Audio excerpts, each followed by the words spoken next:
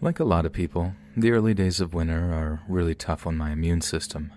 I seem to always get sick either when the temperature takes its first big dip or when we get our first big snowfall. This past winter, I got so sick that I actually had to call into work, which I have only had to do one other time in my career. My wife left for work at about 8 a.m. that day, and I passed out on the couch shortly after. I was up for most of the night, so this was some much-needed sleep. I woke up a couple of minutes after 10 with my throat sore and dry and my head congested and pounding. I laid there for a minute trying to muster up the strength to get off the couch to get something to drink. I walked to the kitchen and got a cup of juice and a cup of ginger ale. On my way back to the couch, I walked by our living room window and noticed a light snowfall on the ground that must have accumulated while I was asleep. I stared for a minute, admiring the snow and taking a chance to stretch my legs before I returned to the couch for the majority of the day. Right before I turned back to the couch, I noticed footprints that started from the bottom of the driveway and went towards the wooden gate that led to our backyard. At first, I thought maybe they were for my wife. However, there wasn't snow on the ground when I fell asleep and when she went to work, so these tracks had to be fairly new. I went back into the kitchen and looked out the window into the backyard. I saw the footprints continue in the backyard and also noticed that the wooden gate was ajar, even though it was shut and closed with a padlock nightly. I threw my robe on and opened the sliding glass door to peek my head out and see if I could see anything else. The cold breeze and snow on my face only made me feel more ill. It made me want to retire back to the couch. But then I immediately got a rush of adrenaline, seeing that one of my small basement windows was also ajar and left completely open. I now was in a state of panic and trying to think rationally or explain the situation to myself. My wife would never have opened the wooden gate or the basement window. No animal could have done this. The only logical explanation is that someone was in or trying to get into my house. I exited the kitchen and walked down the hall and peeked my head around the staircase that led down into the basement. The stairs had traces of snow and puddles of water on them. Trying to think quick on my feet, I quietly but briskly got into the nearest closet and called the police from my cell phone. I tried to whisper, not knowing where the intruder was or if they were even still in my house. Luckily, the 911 operator was able to hear me and told me to remain quiet until someone was able to arrive at my house for assistance. She remained on the line with me as I heard someone come down the stairs from the second level of our house. It seemed like the person was walking around looking for something specific, walking by the closet door several times at a fast pace. I was doing my best to hold in any sniffle, sneeze, or cough that I thought was coming in order to remain silent and undetected. I remember thinking I didn't care what the person took. They could take anything they wanted. I just wanted to remain unharmed. After what felt like hours, but in reality was probably only a couple of minutes, I heard the whoop-whoop of sirens outside. The cops knocked on the door and after a few attempts must have come around back and entered through the now unlocked sliding glass door.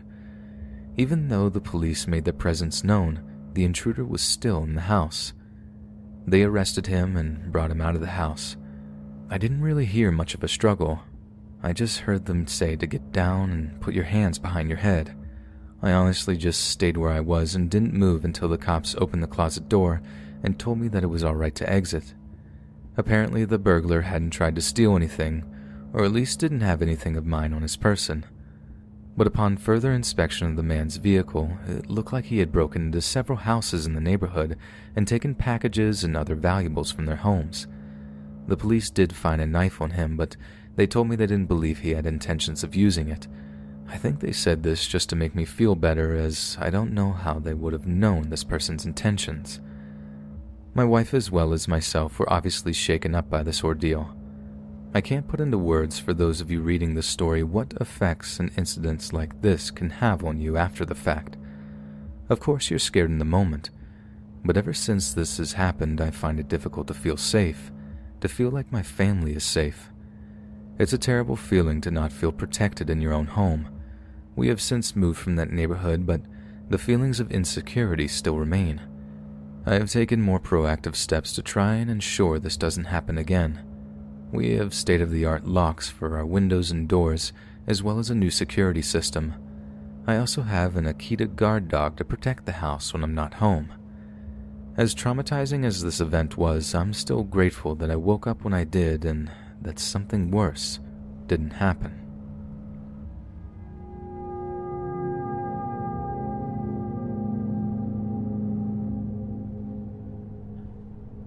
Growing up and spending my entire life in the northeastern United States, I can confidently say that I'm no stranger to snow and driving in the snow.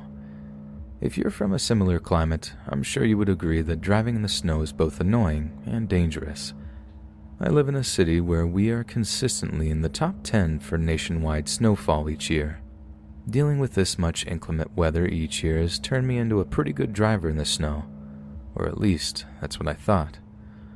On a night in February a few years ago, I was driving home from my girlfriend's house. It was 8 p.m. and had been snowing for a majority of the day. I went over there to shovel out her driveway and make sure it was as clear as possible for her to get up and go to work the next morning. It usually took me about 10 to 15 minutes to get to or from her house, but so far this drive had taken 30 minutes and I was a little over halfway home. The roads and highways were empty for the most part, but I was forced to go slower than normal as I didn't want my car to get stuck or go off the side of the road. I had made it off the final highway and now I just had side roads until I got back to my house. I was approaching an intersection, I think one that had a four-way stop, and of course after I stopped and tried to start again, my car began fishtailing and wouldn't move. At this point, I was pretty tired and started to get frustrated. I hadn't been home from work yet and really just wanted to get out of this car and weather. I tried rocking the car back and forth in the snow, but it wasn't working. I was digging myself a deeper hole and probably taking some of the tread off of my tires. I didn't know what to do. If I should call someone for help, try and dig myself out by hand. I certainly wasn't asking one of my family or friends to come out and try to help. I decided to get out of the car and try to kick some of the snow out from beneath my tires, hoping to regain traction on the road. As I was trying to dig out my tires, a random woman came up to me. She didn't say anything or offer me help or ask what was going on. She just stood there and stared at me. She began walking towards the stop sign with her hood now over her head. I shouted, "Hey, are you okay? Do you need anything?" She didn't answer. I was a little weirded out, but mostly annoyed with my car and was focused on that. After a few minutes on my hands and knees using my snow brush to move snow out from under my tires, I got up to get back into my car. I saw the lady standing in the same spot and I yelled out, "Okay, well, have a good night then." Probably sounding sarcastic and annoyed as I was in a crappy mood. Right as I opened my door to get back into the car, she finally spoke up and said, "Wait," in a monotone voice. I continued to open my door and looked at the woman, waiting for her to say something else. Then, in an eerie, unsettling, and almost manic voice, she said, "That is my car." Not wanting any part of the situation and the obvious crazy person 30 feet away from me, I got into my car and closed the door. I started the car and again began to rock myself out of the snow, and then I noticed that the woman was now standing in front of my car, probably close enough to touch the hood with outstretched hands. If I tried to floor it and drive, I would easily have ran her over, so I started to honk my horn and put the car in reverse. She moved after a few honks, but came over to the driver's side door and started pulling at the handle. The doors were locked, but I was obviously still scared and confused as to what was going on. This is when things started to turn for the worse.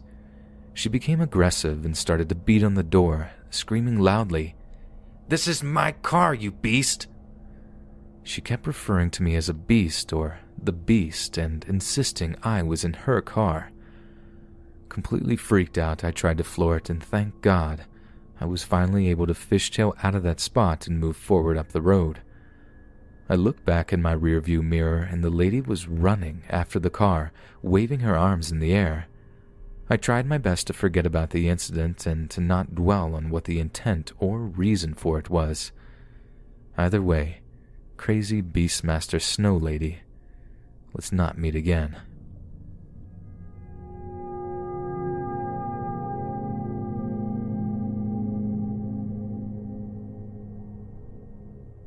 For a little bit of context, this story took place when I was 19 years old.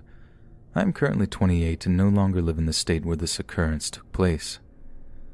When I was 19, I worked at a gas station convenience store that was only a few minutes away from my house. I was enrolled in community college, so most of my shifts were evening or overnights. For the most part, the job was normal and boring. We didn't really get many customers during the later hours, and if we did, they usually pumped their gas, paid with a credit card, and were on their way. I decided to pick up some extra hours during our holiday break from school. I figured I could use the extra cash to get Christmas presents for my family. I was scheduled to work 3 overnight shifts in a row, which was a pain because I always found it difficult to fall asleep when I got home in the morning. The first night of my overnight stretch was going by pretty uneventfully. I was biding my time by restocking the shelves and facing the products that had gaps in them. I remember I was bringing out a big box of cosmic brownies to fill our display case when I heard the bell ring and someone enter the store. It was around 2 or 3 a.m., so I dropped what I was doing and headed behind the register to assist the person. I hadn't seen them yet, but yelled out "good evening" to see if I would get a response. I didn't hear anything, so I proceeded to move behind the register to see if the person needed assistance. When I got a glimpse of the person, it looked to be an elderly woman with dark black hair. Her face was covered in wrinkles, but it was hard to really make out anything else as she was bundled up pretty tight due to the cold weather. I saw her moving slowly throughout the aisles, not seemingly looking for anything, but just walking throughout the store. After several minutes of watching her do this, I decided to ask if there was anything I could assist her with. She didn't even bother to look at me or acknowledge that she heard me. She just continued to pace throughout the store. After another 5 minutes or so, she suddenly stopped and stared at the clock that was above the cooler, turned around and scampered out the door and disappeared into the night. To be honest, I didn't really think much of it. I assumed she was homeless and was possibly just trying to get some relief from the cold. We weren't technically supposed to let people loiter in or around the store, but this occurrence seemed pretty harmless to me. The next night, I was sitting behind the counter getting pretty drowsy, wishing the sun would come up so that I could go home and try to get some rest. I was watching a TV show on my iPad around, I think, 4 a.m. when I heard the bell ring. I'm pretty sure I jumped out of my chair as I was not paying attention and dozing in and out of sleep. Startled and trying to regain my composure, I looked at the door to see who had entered, and it was the same woman from the night before. She looked almost exactly the same, except now there seemed to be several scrapes or scratches on her face. I greeted her and asked if there was anything I could help her with. Again, no response, and she began the process of walking up and down the aisles with her head down. I figured I was going to have to wait a minute or two and then let her know that if she wasn't planning on buying anything, then she would have to leave the store. Once a few minutes passed and I informed her, she stopped directly where she was standing, stared at me and said, "The only thing worth bargaining for is your soul." Her voice was high and shrill and not at all what I expected. I responded by saying, "Excuse me?" And she didn't say anything else. She just stared at me with a menacing, almost aggressive look. After about 30 seconds, she exited the store and I watched her walk across the parking lot, hoping she wouldn't come back. The final night of my consecutive overnights came all too quickly, and all I could think about was hoping that this crazy woman wouldn't show up again tonight. I never really had anxiety related to this job, so for the first time I was uneasy about heading into work. I couldn't really focus on anything during my shift other than staring at the door and waiting for customers to enter. I didn't really leave the register even though I probably could have done some stalking throughout the store. The clock seemed to be moving so slow. It was only 3 a.m. and I felt like I had been there for 12 hours. Shortly after 3 a.m., I heard the bell ring, and there she was, the same woman from the 2 previous nights. She looked even more disheveled, and the cuts on her face had increased and were also noticeable on her hands. Her hands almost seemed red, like they were smeared with blood. I looked over to her and yelled out, "Are you okay? Can I get you some help?" Meanwhile, really only concerned with my own safety. She looked up in my direction and mouthed the words, "Help me." and looked like she started to cry. I told her to hold on and went down to my purse to grab my cell phone to contact someone. I found my cell phone and was getting ready to dial 911, but then I heard the bell go and the door open, and when I looked up, she was gone. I didn't even see her scurry across the parking lot. It was that quick. I decided to call my boss, not knowing what else to do. I had clearly woke him up, but he seemed attentive when I explained what transpired during the previous 3 nights.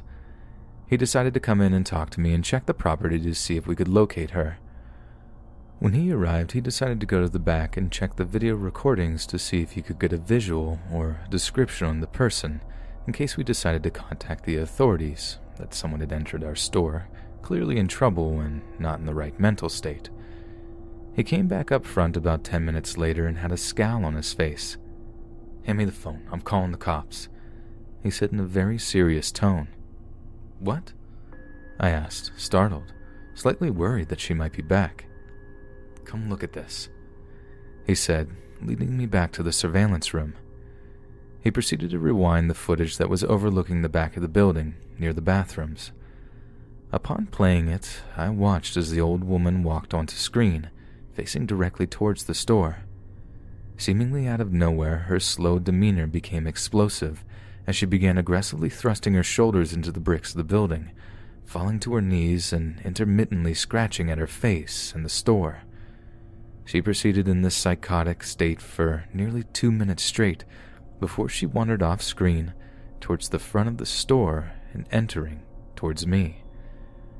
The timing lined up directly with when I remembered seeing her.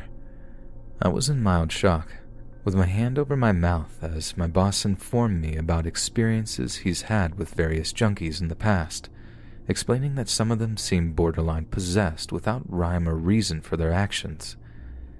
We ended up reporting the incidents and showing the footage to a few patrolmen, but there wasn't much they could do besides reassuring us that they'd keep an officer patrolling the area for the next couple evenings.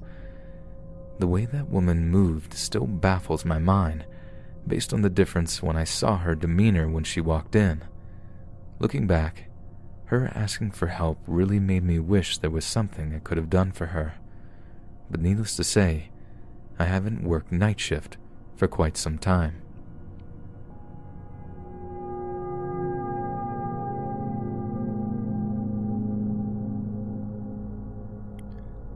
I wanted to share this story that happened to me and a group of friends a few years ago.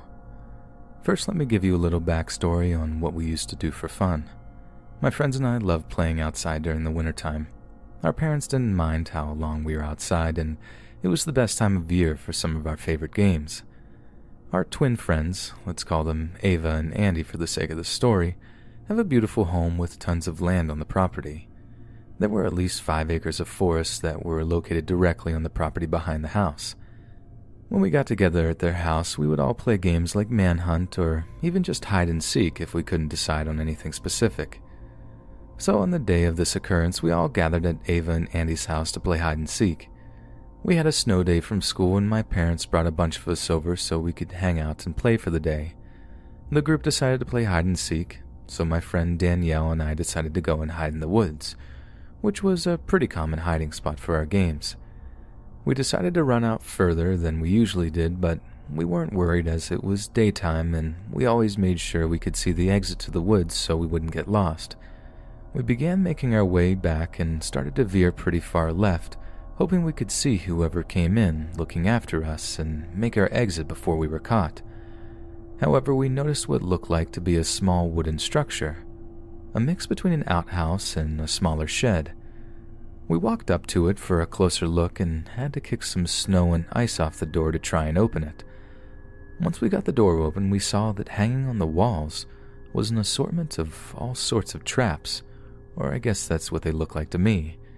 They really didn't look like anything I had seen before, so my best guess was traps of some sort. They were all metal and had what looked to be blood or maybe some dark rust on them. To be honest with you, the first thing I thought of looking at this room was that it was straight out of the movie Saw. Just a bunch of contraptions that looked like they would be used with sinister intentions. We immediately shut the door and made our way back to the house through the woods, not caring if we lost the game of hide and seek. Once we got back to the house, we asked Ava and Andy, "Hey, do you know that there's a creepy shed in the woods on your property, filled with some pretty weird stuff?" Andy responded, "Oh yeah, that's just our dad's hunting stuff. He doesn't like keeping it in the house, so he keeps it out there." Danielle and I kind of just dismissed it and let it go, but I still felt a little disturbed and unsettled about it. My dad has hunted my entire life, and I have never seen him with any equipment that even resembled what I saw in that shed. That night, I let curiosity get the better of me, and I tried to Google some of these traps I saw in the forest. I searched for a pretty long time, but really couldn't find anything that matched the mental picture that I had in my mind. The next weekend, we went back to Ava and Andy's house. After a few hours of sitting in the living room, drinking hot chocolate, and just hanging out, we decided to play manhunt again. Just as Danielle and I were going outside, Ava and Andy's father confronted the two of us. "Heard you found my shed," he said in a somber-sounding voice. We kind of just nodded and smiled. At least that's what I remember doing. He then bent his neck down to us, aggressive, and said, "That's my shed. Don't go in there again, and if I find you out there, there will be trouble." And then he walked away from us into another room. This was weird because their father was always super nice and treated us with a lot of respect, so this seemed to be way out of character for him. As we joined the rest of our friends outside, I went and hid myself to try and get a look at the shed from a distance, hoping no one else would know. But when I got close enough to see, I could make out 3 different industrial-sized padlocks on the door that hadn't been there previously. I'm still not sure what those traps were or what they were used for. Was he just looking out for us kids' safety, or was he hunting something other than animals?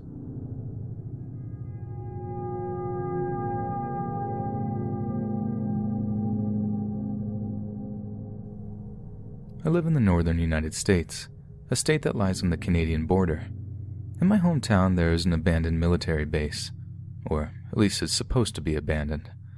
Back when I was in high school, my friends and I would always hear all sorts of stories saying that it wasn't actually abandoned, and that dangerous cults met or even lived in the abandoned buildings, or that the homeless population had taken over the abandoned compound to get some shelter from the cold. Pretty much any and all bizarre stories you can think of could be attached to this military base. Anyway, one frigid January night, my 3 friends and myself decided we were going to try and locate the base to explore and see what was actually there. It took us a bit of time and research to locate where we needed to go and how to actually find the location. This was mostly due to the fact that this base is located in the middle of a heavily forested area, closed off by several fences and gates. We were only able to find it because my one friend John noticed a little sign sticking out of a dirt driveway that said, "No trespassing." If we hadn't seen that, we probably would have never stumbled upon the base. The sign looked old and very worn down, so we ignored it and proceeded to head in what we thought was the right direction. We drove down a dirt road for a minute or two until we approached a closed gate that we were unable to get by with the car. This gate was also covered with "No trespassing" and "No entry under government law" signs. My friends and I had a little debate as to whether we should go any further or just turn back. My friend John and I were arguing to push forward and see what we could find, while the others were a little more reluctant. But we eventually agreed that we had come this far and we wanted to see what we could find. John got out of his driver's side door and manually lifted up the gate so we could pass through and continue moving forward. After John got back in the car, we drove for another 5 minutes. The road was full of twists and turns and barely went straight for more than a few seconds. Through the light flurries of snow out the window, we could see all sorts of stuff on the side of the road. We drove fairly slowly to try to make out everything that was lying on the ground. There were beds, dressers, and boxes of what seemed to be unopened food. Everything was becoming ruined from the light snow on the ground. It was a weird sight to see because none of the items looked like garbage or trash. It looked fairly new. Perhaps it had just been placed there recently. After a couple of more minutes, we finally reached the end of the road and arrived at what we assumed was the abandoned base. It was strange looking and not really what you would expect when you think of a military base.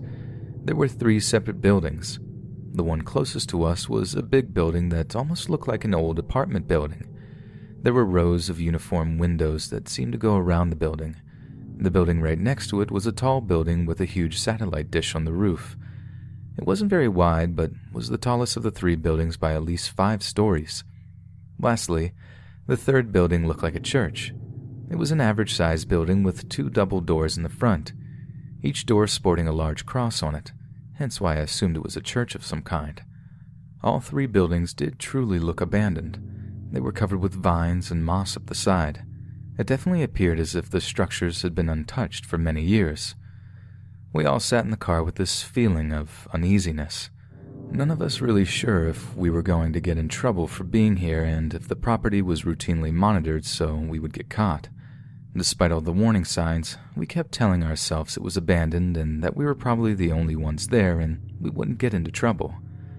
Finally, John opened his door and said, "I didn't come this far to sit in the car. I'm going to look around."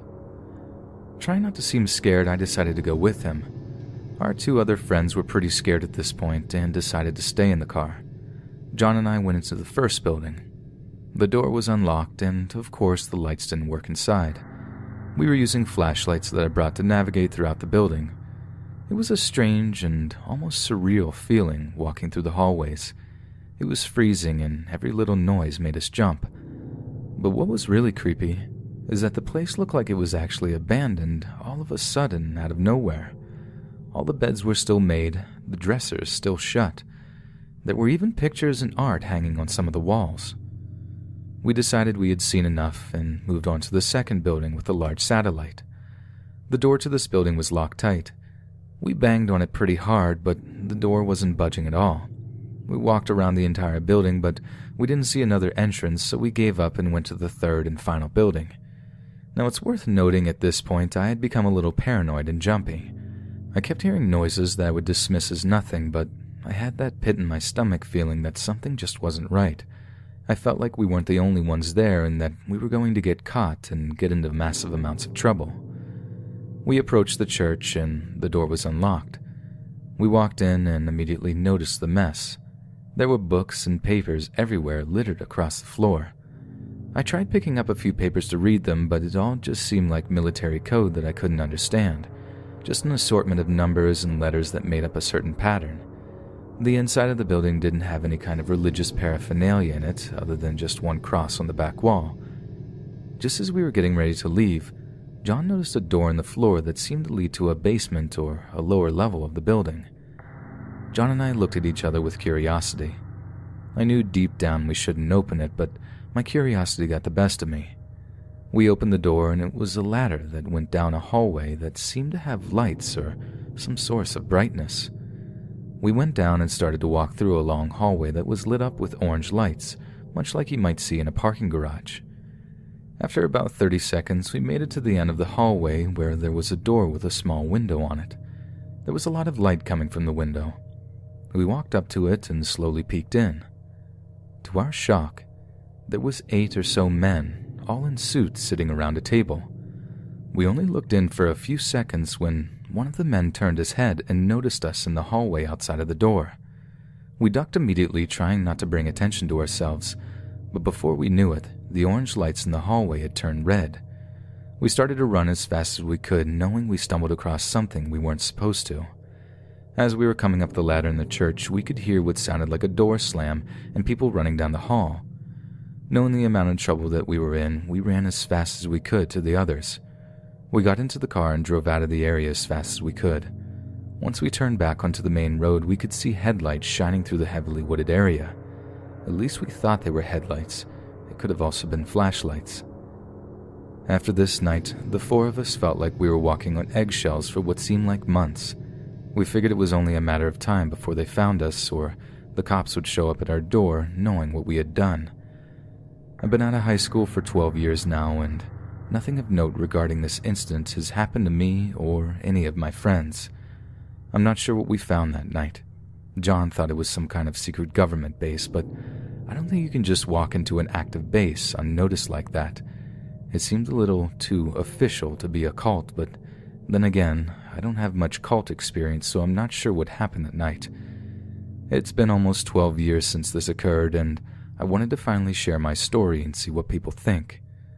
What was all of that? And should I still be scared and looking over my shoulder?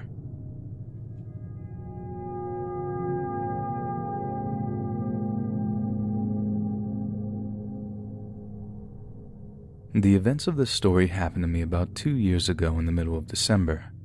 I remember it because it was about 2 weeks before my birthday. I was working as a nighttime janitor for a church about 15 minutes away from home. It was a pretty simple job for the most part, but once every 6 months or so, I would have to do an overnight shift when we did a deep clean of the church. We usually did this once during the winter and once during the summer. Part of the job was to get ready for the winter holiday season. I was responsible for retrieving all of the Christmas and winter decorations from the basement of the church. It is just about as boring as it sounds, but wasn't very difficult for decent pay. The church was very big and old-fashioned, and to my knowledge it hadn't been updated in decades. It has many rows of pews adorned with antique religious statues and artifacts. In the far left corner of the church behind the altar was a small door that led down into the storage basement. On the right side of the altar was another door, and this door led into a small kitchen. The evening started normal, just like any other overnight shift that I had in the past. The first thing I did was get all the decorations and winter items that needed to be hung and installed throughout the church from that basement.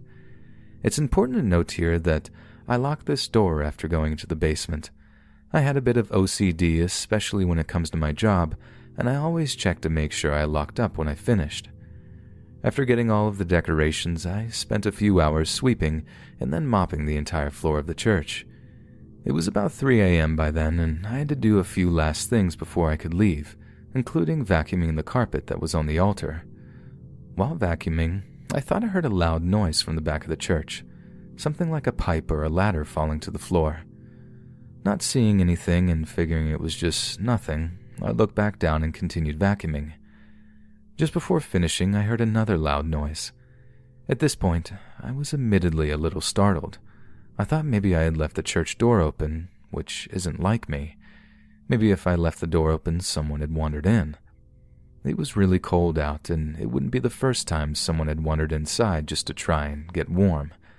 So I cautiously approached the door and was reassured that the door was in fact locked, and that wasn't where the noise had come from. As I started walking back toward the altar, I noticed that the basement door was now wide open, and the entire area was freezing all of a sudden. Like a window was open right in front of me. Even though the church was very old, it was usually always warm inside, and for some reason it was freezing. I swear I could see my breath.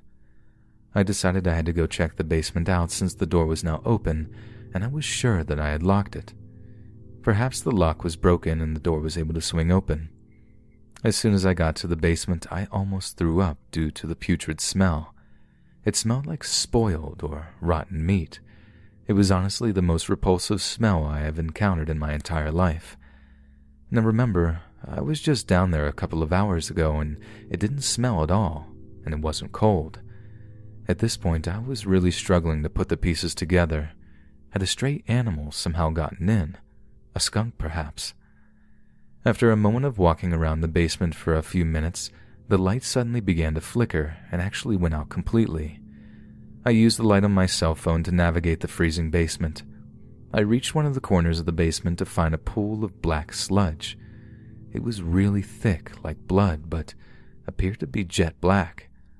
While I was examining the pile of sludge to see if that was giving off the smell, maybe a bursted pipe, I heard another loud bang similar to those I thought I heard earlier in the night.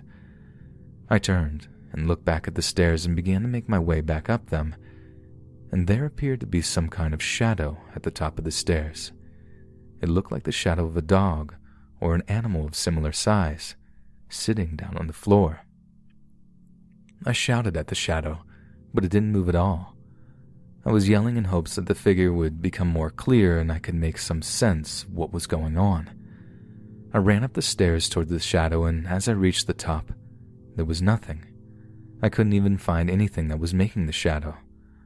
I turned and locked the basement, and as I walked off the altar, I noticed that the big cross that sits on the front of the table was now on the ground. Well, at least that explained the bang that I had heard moments earlier. As I went to pick up the cross, I felt a burn on my forearm, and as I yelled in pain and dropped the cross, I noticed that I had a small scratch on my arm. That was the final straw for me. I locked the church doors and left right then and there, not questioning my decision. When I was asked why I was given notice and leaving the job, I provided no explanation.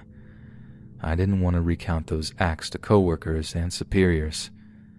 I've reached out to mediums and other types of professionals who specialize in this area, but unfortunately I've been told I don't have enough physical evidence to determine what this could have been.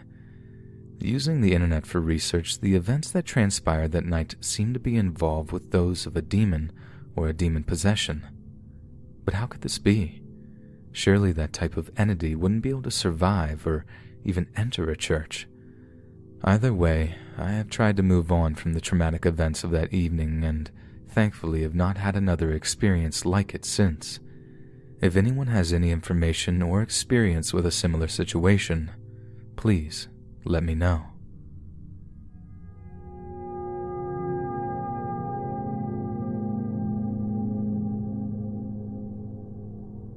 This story happened to me approximately 7 years ago. For the better part of my adult life, I have been somewhat of a loner. I don't have many friends and have never been married. After college, I moved to a small city that is home to a lot of rural areas and forests. I have always been drawn to nature, so this was a perfect living situation for me.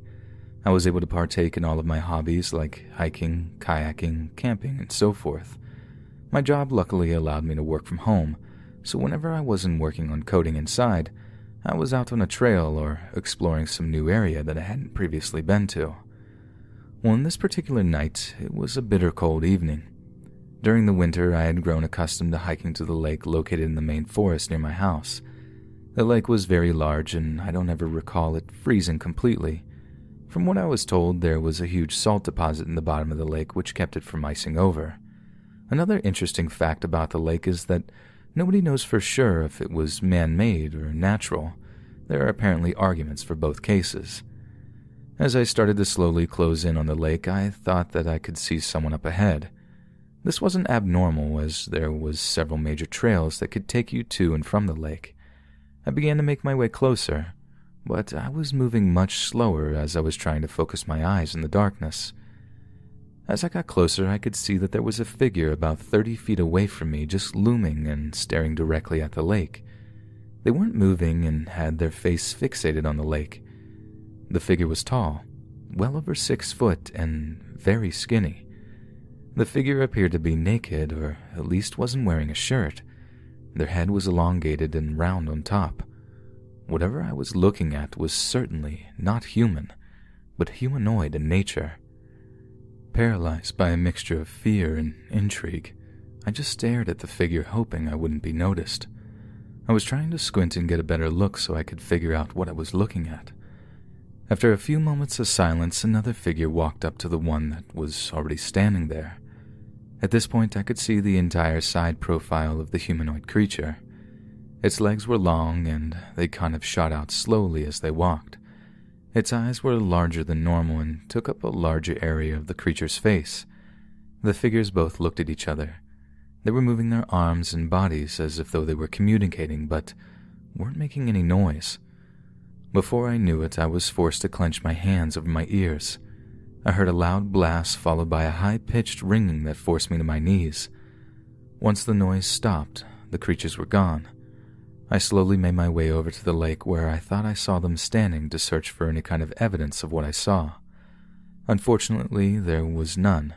I saw no footprints or anything else that looked strange and out of place. I spent the rest of that night staring at the stars, trying to understand what I saw and what I had just experienced. Maybe these creatures liked the cold winter night. Perhaps they were attracted and drawn to the salt water. Either way, I know I saw something that wasn't human that night. Was it some sort of shapeshifter? Was it extraterrestrial? Or perhaps it was something even more sinister, like a demon trying to take human form. I'm just happy I was able to live through this experience without finding out. Hey friends, thanks for listening. Be sure to subscribe and click that notification bell to be alerted of all future narrations. If you got a story, be sure to submit them to my subreddit, r Let's Read Official, and give and receive feedback from the community, and maybe even hear your story featured on the next video. And join my Discord to interact with me and other listeners directly. And if you want to support me even more, grab early access to all future narrations for just $1 a month on Patreon, and maybe even pick up some Let's Read merch on Spreadshirt. Links in the bio. Thanks so much, friends, and I'll see you again soon.